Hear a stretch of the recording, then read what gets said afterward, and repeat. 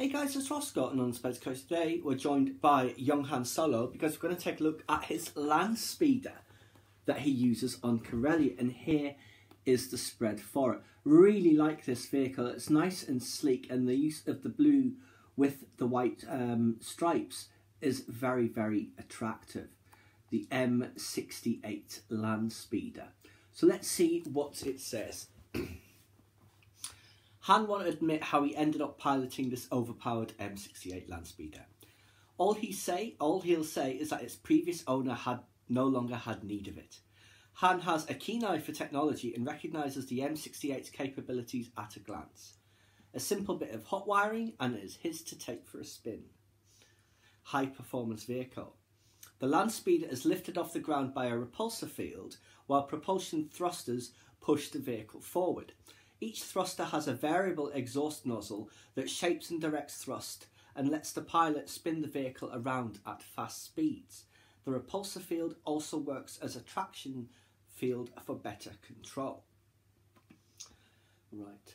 The compact M68 is considered a classic by street racing enthusiasts. Marketed to a youth audience by mobquet, swoops and speeders, it is available in both hardtop and open-air models. The standard M68 comes with a 289 high-rep repulsor lift generator that can easily be modified and overcharged by thrill seekers. So, we see here, smooth spoiler reduces air drag, and that is this.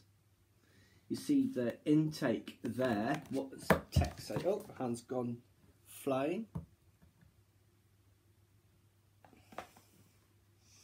Air is drawn into the Speeder's custom cool-burning injectrine engines through a large exposed inlet on the front grille. There's side ducting fuel lines and speed governor mechanisms, which are these here. We also see from the back, there's some information.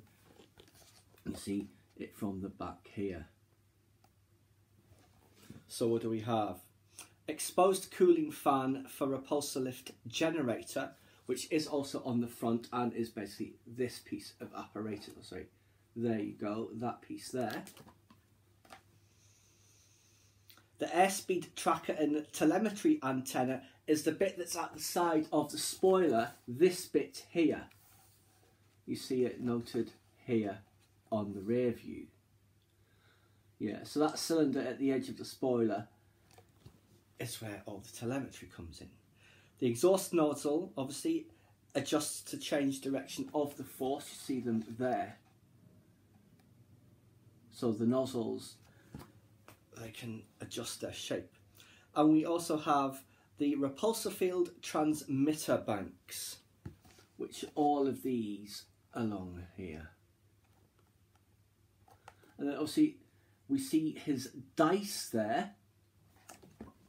And about that, as a good luck charm, Han carries with him a pair of iridium plated chance cubes.